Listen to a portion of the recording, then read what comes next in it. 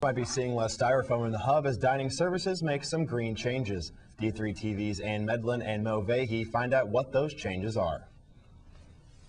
Environmentally friendly, the hub will be changing from disposable to rewashable dishes. As the green movement, sustainability movement moved forward, and we started thinking to ourselves, what can we do to be a partner with that? And obviously one of the things we looked at was creating less trash. The hub will replace disposable plates, bowls, and flatware with reusable plastic versions. However, disposable dishes will still be available. If you want to use disposable ware, you might just pay a little bit extra for it, but it's going to be probably green disposable ware. The hub will be taking other steps as well to promote sustainability. We built some trash cans.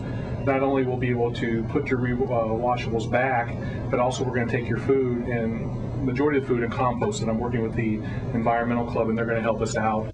Many DePauw students support the dining services efforts to reduce waste. I think it's great that the hub is switching because so many people do eat here, and that way it's not wasting as much. I think it's definitely a step in the right direction. I'm sure there's more that could be done. Some worry that plates will disappear and the other packaged items will continue adding to the trash. Well, the problem for me, I think, with rewashable plates and silverware would be that the majority of the time when I eat off that type of plate, I end up either throwing it away or keeping it even.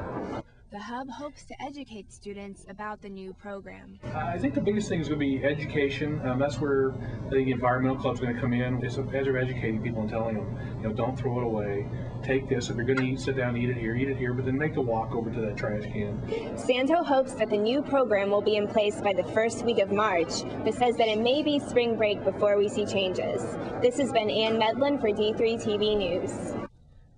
The hub experimented with using rewashable dishes at the beginning of the semester, but the effort didn't work out because students were not aware of the change.